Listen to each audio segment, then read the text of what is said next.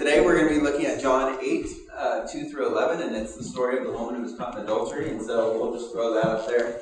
That'll be there for your viewing. This is an incredible story. It's one of the most loved stories, I think, in the book of John. And I want to invite you, if you have a Bible, pull it out, because we're going to be looking at it together. But you might see a little tiny note by it that says, not all the oldest manuscripts have this story, or something along those lines. And don't let that bother you, because this story definitely passes the duck test. You know, if it walks like a duck, it quacks like a duck, it's probably a duck. Well, this is, if it sounds like Jesus and it looks like Jesus, it's a Jesus story. So it's the epitome of what Jesus' ministry looks like in a nutshell. So I'm excited to get into it with you all. And I've heard this part of the service, this whole preaching thing, described as sort of a chef preparing a meal, and so your pastor is the chef, and he works all week to prepare this great meal of spiritual food, and then he offers it to you for the week. And we're not going to do that. Instead, we're going to do cooking lessons. We're going to do this together. When Christina and I were on a trip, it was pouring down rain like this. We were supposed to walk around a lake, and we go, that's going to be miserable, so we're going to go saddle up in this person's house, and she's going to teach us how to cook. And so we got our hands dirty. And so what we're going to do today together is something called the Ignatian method of Bible study. Ignatius was this awesome guy in the 1400s who did a lot with spiritual formation. Frankly, it's too technical of a term, and he's really old, so I like to call this the get in their shoes method of Bible study. And what we're going to do is we're going to read through this story, and we're going to try to imagine it from the perspective of the various people that are in the story. And you can do this with any narrative part of Scripture. As you kind of encounter it, imagine what it was like to be in their shoes at that point and see what God brings to the surface. So we're going to do some of that together. And the first one that we're going to do is from the perspective of the Pharisees and the teachers of the law in the story. And this story, they're all going to kind of come under the umbrella of what does this say about our attitude towards other people, and what does it say about our attitude towards ourselves? So that's what we're going to do. I'm going to read the passage, and I want you to imagine from the perspective of the Pharisees and the teachers of the law how this went down. So, at dawn, he appeared again in the temple courts, speaking of Jesus. All the people gathered around him, and he sat down to teach them. And the teachers of the law and the Pharisees brought in a woman caught in adultery. They made her stand before the group, and they said to Jesus, "Teacher, this woman was caught in the act of adultery. In the law, Moses commands us to stone such women. Now what do you say?" And they were using this question as a trap in order to have a basis for accusing him. But Jesus bent down and started to write on the ground with his finger. When they kept on questioning him, he straightened up and he said to them, "If any of you is without sin, let him be the first to throw a stone at her." And again he stooped down and he wrote on the ground. And at this, those who heard began to go away one at a time, the older ones first, until only Jesus was left, with the woman still standing there. And Jesus straightened up and asked her, "Woman, where are they? Has no one condemned you?" "No one, sir," she said. "Then neither do I condemn you." Jesus declared, "Go now, leave your life of sin." It's a great passage. I'm going to pray for us, and then we'll get into this. Lord, thanks for this story of you, for how you work with the crowd, how you work with the Pharisees, how you work with this woman, and how you work with us. Teach us today as we go on this journey together. We love you. Amen. All right, so from the perspective of the Pharisees, what do you think it is that drives them? What do they care about? What are they hoping for out of this whole thing? Where's their heart? Uphold the law. Uphold the law. Yeah. They want to please God. Please God. Yeah. Good, Baron. Yeah. To tear down Jesus. Tear down Jesus, yeah. He's a threat to this whole thing for them. They want to maintain their power. Maintain power, yeah. Build themselves up. And build themselves up. They want to look better than her. Yeah. Feel better about themselves than her. Look down on her. Yeah.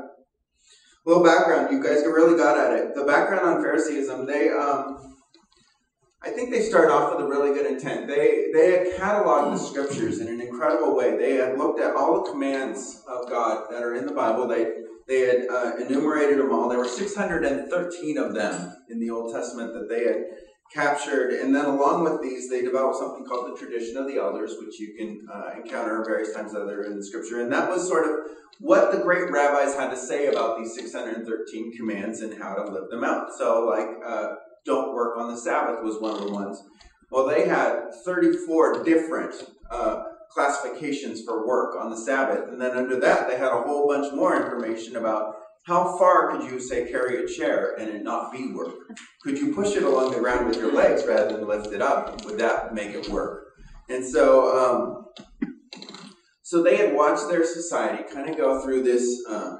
They had gone through the Babylonian captivity where lots of people lost track of how to read the language, how to read the scriptures, how to live this out. And they kind of saw themselves as, we need to preserve this. We need to keep God's law before people so that they can please God, like Baron had mentioned. The trick was that they got a little off track in terms of how they did it. They mistook themselves as the judge. And last time I checked, God was still safe on the throne doing his work and didn't need help judging. But they were trying to do something that was good, which was preserve what is good. And I noticed as I kind of was praying and thinking about this, we're not in an altogether different place. Many of us have gone to church for a really long time. We maybe have spent some time in the scriptures, and we live in a society that doesn't always care what God has to say about various things. And it's very tempting for us to see ourselves as somehow better, maybe superior, or to look down on how other people are living and judge that and say, well, shouldn't be doing that, and they should be doing this. And it's amazing how quick this judge instinct kicks in. It's crazy fast. I went to the gym this week. It's a very unusual occurrence, but I was excited about it. And I ran for almost a whole mile. It was amazing. And 2 hours later. And I was coming out of this gym in Mill Creek, and in the Mill Creek Town Center, which is kind of uppity, and yet somehow I've lived there long enough to feel at home there, which is weird for me. And as I'm coming out, this guy is coming in, and he's a Hispanic guy, and he's just getting off of work from McDonald's. And so he's still wearing his McDonald's crew outfit. He has flour and stuff on him from what he was working on. And he's coming into the gym, and I tell you, it was so quick for me to go, what's he doing here? He doesn't belong here. And I'm like, what is that? Why? I knew nothing about this guy. I did not know that he was working at McDonald's in order to support his family of 5, and somebody gave him the gym. I knew nothing about this guy. And it was almost like the Holy Spirit just flicked me on the ear and was like, you punk, what are you doing? But this kicks in so fast, and it can kick on so many levels. I remember on our second round of counseling that Christine and I went to about our marriage. By the way, I never previewed this stuff to her, so I might get in trouble here. But we were sitting there, and I remember the counselor asking me, when Christina gives you a suggestion or something, do you realize that she's doing it because she's trying to help you? And she loves you and she's rooting for you? And no, I thought it was because she was nagging me and just wanted me to do more.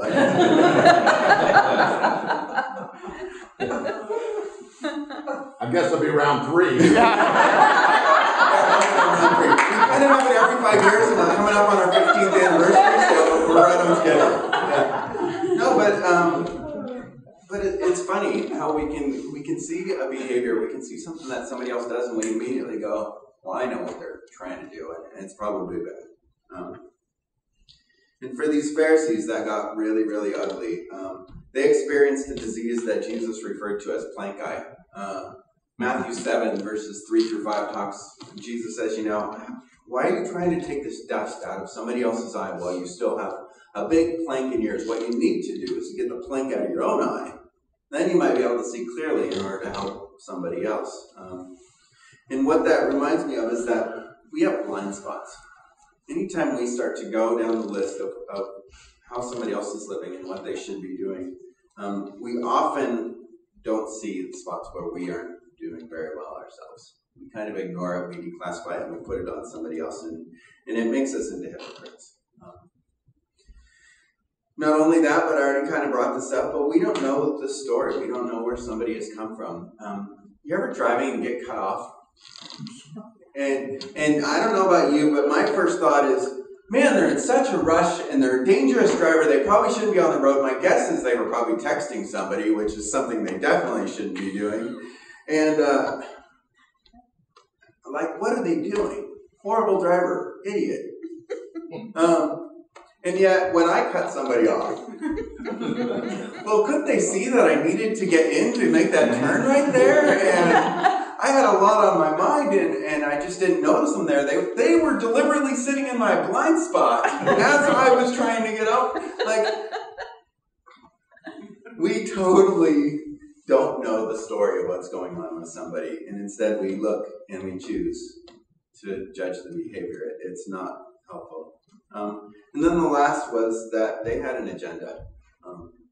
Most of us, when we come against something, we have some sort of agenda, whether it's to feel better about ourselves or whether it's to maintain power. But our motives for judging others is not always pure. I had a coworker that I worked with, and he was probably the most difficult person I've ever run across to get along with. And I get along with most people pretty well. I could not figure out how to get along with this guy. I noticed myself starting to do something. I started to keep track of everything he did that was wrong or insensitive or not nice or improper and yet every time he sort of made the effort to try to be compassionate or whatever, I go, oh, he's probably trying to just win a favor right now, or he's a jerk, or I'd write it off, or whatever. And I found myself keeping this list, and it was so that I could write him off, because I didn't want to get along with him. I had decided he was the bad person, and I was the good person, and so I was looking for ammunition to keep him out of the same level as me. So here's an alternative to that. What if we approach people with humility? We kind of take seriously the plank guy thing, and we realize that we have stuff going on, and instead of judging, we ask questions and try and get at the story and get to know people. I remember working at college ministry at UPC. There was this student on our student leadership, and he was a nice guy. He seemed to love the Lord, except for when you rubbed him wrong. And then, he switched modes and would just get mean. And he would snap on people, and we kind of clean up the mess and end up talking to the student afterwards, going, you didn't really mean that. We love having you here. Please don't, bail on us. And I kind of went to my boss eventually, and I go, we got to get this guy out of student council. He's not good on our student leadership team. And he goes, why don't you take him out for coffee and ask him about how he grew up? And I was like, all right, I'll do that.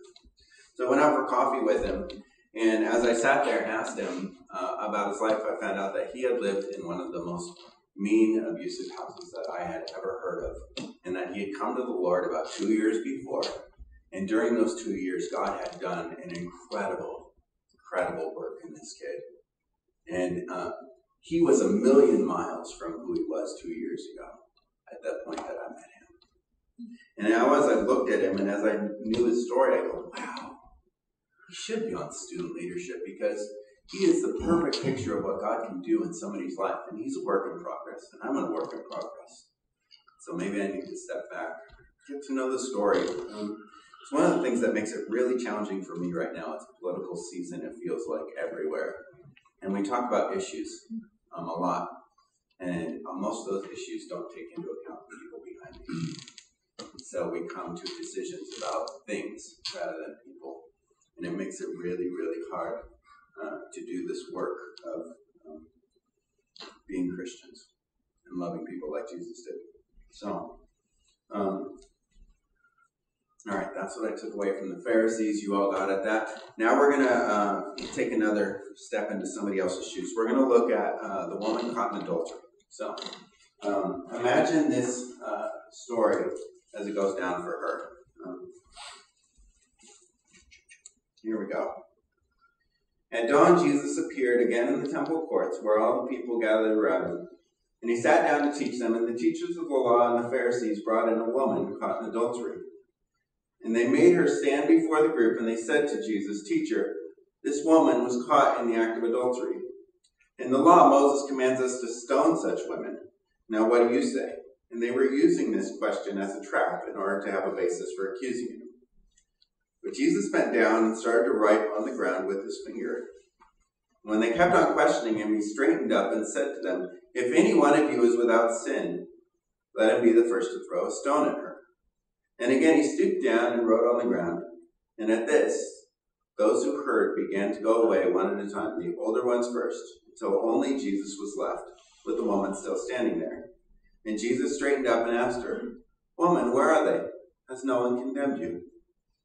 "No one, sir," she said. "Then neither do I condemn you." Jesus declared, "Go now, leave your life of sin." What do you think? How was this for the woman? What do you think she experienced in that couple verses we just read? Why are they stoning her lover? Good question. Yeah, the whole story isn't out here. He didn't show up. Yeah. Jesus giving her healing. Public humiliation. Yeah. Regret for some choices, public humiliation. Absolutely, they made her stand before the crowd. I know when I got born again and I felt so dirty inside and outside, when Jesus forgave me, I felt washed, clean inside and outside. It's a great description. She knew she was a lawbreaker. She knew what? That she was a lawbreaker. Yeah, she knew she was guilty of it. Kind of caught in the act. I wonder if she was afraid because she thought Jesus would stop him, and instead he said, "Okay, go ahead and throw him." And so she was kind of waiting to see who was going to hit her first. See which rock was coming. Betrayed, maybe. Because, you kind of have to set up catching someone in adultery. Yeah, early morning, caught in adultery, in the act. Peek in the window at this time. The guy didn't show up. This was totally a setup. Just trapped by authorities. Yeah. Totally trapped. She's totally trapped. She didn't have a way out. And this was totally not even about her. This was a way to take down Jesus. It was discredit him as a teacher or get him to encourage a stoning. Either way, he's out. By the way, that encouraging the stoning thing, the Romans didn't allow people to get killed by anyone but themselves under their rule. And so had Jesus said, "Stone her," the next stop would have been taking Jesus to the authorities to get crucified by them. So,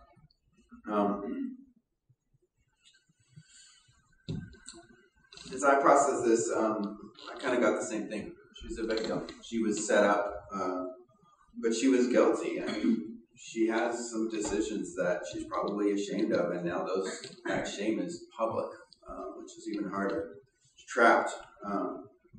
There's a really powerful word that this passage uses. And it's the same word I think that we sometimes feel when we come face to face with our downfalls, our shortcomings, our sin, our brokenness.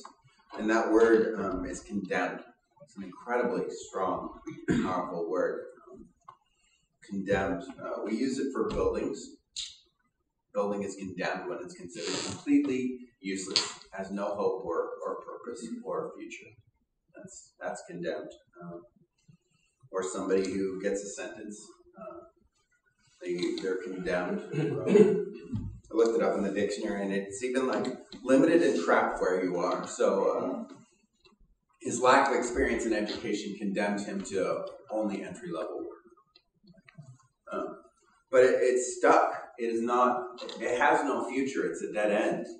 And I think sometimes sin kind of feels like that to us. The Bible describes the devil as the accuser. It's one who accuses us, and what he wants more than anything is for us to not recognize the grace of God in our life, not recognize the empowerment of the Holy Spirit, and decide you're condemned, you're stuck, you're caught in your sin. Read this story this week. Walter McMillan, 1986, he was charged with killing an 18-year-old girl. And this was in the Deep South, and 3 white witnesses said that they saw him there, and 6 African American witnesses from his church said that he wasn't there and he was with them at a church function. The jury decided that he was guilty, and he was put on death row, 1986. And he was there until 1993, and during that time, 7 years, he saw 8 executions. And he was kind of getting moved down the cells towards that spot. And then finally, a lawyer heard about his case and brought it before the courts, appealed it, had it tried somewhere else besides the South, and he was exonerated. He had always claimed his innocence. And the crazy thing was, when the lawyer would visit him afterwards, visit him in his home after he'd been set free, he would always ask him, "How's the case coming? You got to get me off death row, man. I didn't do this." He'd always say that. And it was almost like, despite that he was set free, despite the fact that he had a brand new life ahead of him, he still felt trapped, stuck. And that is exactly what we do when we stay wrapped up in our past. When we do not accept the grace of God in our life to say, "You're forgiven, you have a new life, go live it." Exactly what he said to this woman. When we say, "Well, no, there's this and this about me, and there's that I did. I should feel guilty before God always because of it," we just stay trapped. We stay stuck, just like Walter was, despite the fact that we have a new life. And the funny thing is, we just prayed that prayer that the Lord taught us, and he says, "Forgive us our debts as we forgive those who are in debt against us. Forgive us our sins as we forgive those who have sinned against us." There's a link there, and we don't really get the grace of God, I don't think, unless we figure out how to extend it. I had a hard time with my stepmom when I was a young teenager, really, really hard time. And 10 years later, I was sitting there with a friend of mine at Bible school, and he said to me, "Does it bother your stepmom that you don't forgive her?" I thought, probably not. I think she's moved on like 8 years ago now. And he goes, "Well, you're still pretty angry about it. It seems to bother you. So what's your unforgiveness doing?" And it was there that kind of began a 5-month process of me figuring out how to forgive my stepmom. And through it, I was set free. And I think that's what God wants to do. He wants to set us free to live a new life. And it's good for us to recognize that we're lawbreakers and that we're saved by grace. But I worry sometimes when we don't recognize that we're given a new life and it's time to move into it. And that's the gift of God. All right, how are we doing on time? We're going to skip the crowd. Another Bible study, perhaps. We're going to read this from the perspective of Jesus. And for this one, if you could push the slide forward one, that'd be fun. We're going to look at the art piece once again. Flipped over. It's kind of fun. Jesus is in there. So that was my discovery of the week for art. All right, from the perspective of Jesus, here we go. At dawn, he appeared again in the temple courts, where all the people gathered around him, and he sat down to teach them. And the teachers of the law and the Pharisees brought in a woman caught in adultery. And they made her stand before the group and said to Jesus, "Teacher, this woman was caught in the act of adultery. In the law, Moses commanded us to stone such women. Now what do you say?" They were using this question as a trap, in order to have a basis for accusing him. But Jesus bent down and started to write on the ground with his finger. When they kept on questioning him, he straightened up, and he said to them, "If any of you is without sin, let him be the first to throw a stone at her." And again he stooped down and he wrote on the ground. And at this, those who heard began to go away one at a time, the older ones first, until only Jesus was left, with the woman still standing there. And Jesus straightened up and asked her, "Woman, where are they? Has no one condemned you?" "No one, sir," she said. "Then neither do I condemn you," Jesus declared. "Go now, leave your life of sin." Being Jesus, hard to do? What would you experience? What do you think? What was it like for him in this story? Incredibly calm. Yeah. writing in the dirt. Love that about Jesus. He seems to know what to do. It's calm. Very neutral too. Taking sides, he's letting them decide. Yeah. He left the decision in everybody's hands. The woman. Actually, protecting himself as well. Yeah. I was thinking if he go way out. He kind of saved everybody, including himself. He was the only one who was without sin. He was the only one who had the authority to condemn. Yeah. He chose not to. Yep. He didn't try to argue his point or stand up for himself. He just let truth kind of reveal itself. Yeah. That truth moves forward. This one was the best for me. I loved. I want Jesus to jump up and get in the face of the Pharisees and go, "Look at you guys! You're coming down on this lady for this, and yet you are trying to commit murder right now, and you're getting this whole crowd involved in committing a murder. You got this lynch mob all stirred up, and you're trying to get rid of me, even though I'm teaching the law." I want him to do that, but he doesn't. He sort of calmly writes in the sand, takes a breath, lets everyone catch their heads a little bit, catch their perspective again. He doesn't ever condone the woman, and yet he invites her into something new. He saves the crowd from a murder. And what Robert said is really, really powerful. If the one who has the right to condemn, Jesus, the sinless one, the only one who can actually judge anybody, chooses to save rather than condemn, wow, what does that leave for us to do? And then this woman, go and sin no more. He kind of lets her decide what's next. He just says, I'm not going to condemn you. What do you want to do next? And maybe that's what it means to be a Christian. Maybe that can be our attitude and our action is when we come across something is to say, well, if God doesn't condemn it, then neither will I. So how do I show grace and love and tell this person I'm not going to condemn them and invite them into something new, different, and better? Learn a lot about that, by the way, on Wednesday morning from the guys that we meet with. They're slowing me down and writing in the sand a little bit and making me ask questions instead of jump to judgments. But I think it's a beautiful model. Love people for who they are, and no matter what they've done, remember that they're not condemned. Therefore, we can hope for them. We can believe for them. We can trust God for them, that God is at work in them, just like He's at work in you and me, and that we're all going to move forward together and invite Him. He doesn't say, I set you free now. You can go back to whatever it was you were doing. He says, I'm not going to condemn you. Go. Sin no more. We have something to give people. That's maybe what it means to be a Christian in a society that doesn't care that much about what the Bible says or what God says, is we have something to offer. A different sort of way of life. If you want to be a part of it, is always a part of that.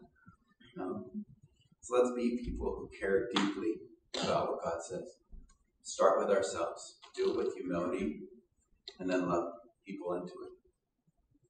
Let's be people who receive God's forgiveness and grace for ourselves so that we don't stay trapped and stuck and condemned. And instead, we move into what it means to be empowered by the Holy Spirit for a new life. Sound good? Let's pray. God, thank you for your mercy. Thank you for your grace. Thank you that you love us enough not to condemn us, that you love us so much that you would go to the cross for us. And thank you that you care about us so much that you don't want to see us condemned, but would rather see us walk into abundant life. Lord, help us to, with humility, extend that gift to those around us. Help us be people who care and who hope and who ask questions and who walk with people well. You are so good and you are so steady with us. Help us to be that with others. We love you.